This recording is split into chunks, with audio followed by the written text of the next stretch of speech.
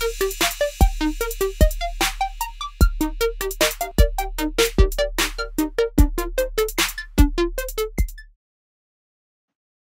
now we're ready to discuss the chronic myeloproliferative disorders. Now, these are essentially, again, malignant neoplasms. They are uncontrolled proliferation of certain cell populations, but we don't really group them in the leukemia category because they don't really tend to go into the bloodstream. They tend to be issues in the bone marrow. So let's talk about some of them. So now we're ready to discuss the chronic myeloproliferative disorders.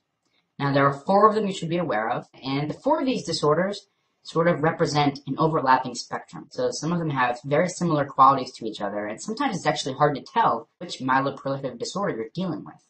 Each of them do have some defining characteristics that you should learn for step 1, but just keep in mind that in real life, it's actually pretty hard sometimes to tell the difference between these different disorders. First, we have Polycythemia Vera, and this is an abnormal clone of the hematopoietic stem cells in the bone marrow that are trying to produce red blood cells.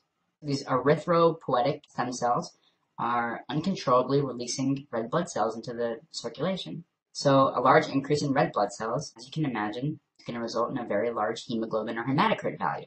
And that's usually how this disorder first gets picked up on routine laboratory testing.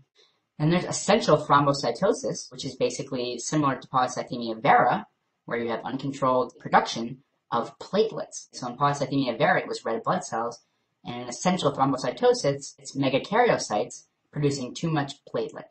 Then there's myelofibrosis, which is essentially a fibrotic obliteration of the bone marrow. In this situation, because the entire bone marrow gets replaced by fibrosis, all of the different cell lines in the bone marrow are going to be decreased. You often see a pancytopenia in a patient with true myelofibrosis. Lastly, there's CML, which we already talked about as being chronic myelogenous leukemia, and this is secondary to the BCR-ABL fusion protein or the Philadelphia chromosome.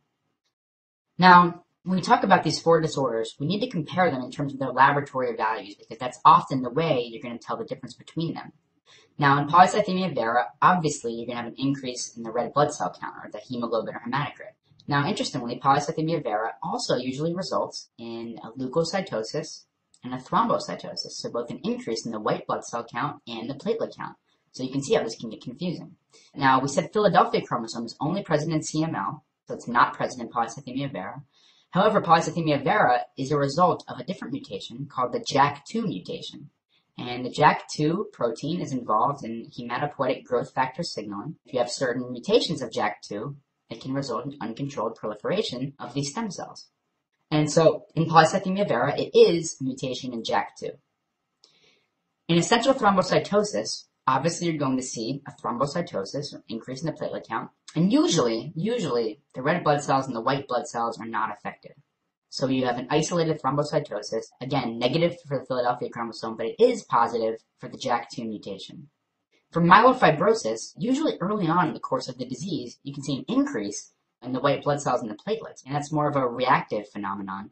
But as the disease progresses and the bone marrow really starts to get replaced by fibrosis, you're going to see a drop in all 3 of the cell lines, and you really will get a pancytopenia. Again, negative for Philadelphia chromosome, but it is positive for the Jak2 mutation in about 30 to 50% of cases. It's not all of them, but a good number are Jak2 positive. And lastly, with CML, you obviously will have an increase in the white blood cell count, and that's why we tend to call it a leukemia. You usually will also see an increase in the platelet count, and however, you usually get a decrease in the red blood cell count. So CML is kind of the tricky one to remember. It's going to be a decrease in the red blood cells, usually get anemia, increase in white blood cells, and an increase in platelets. As we said, CML is Philadelphia chromosome positive, but it's actually Jak2 mutation negative.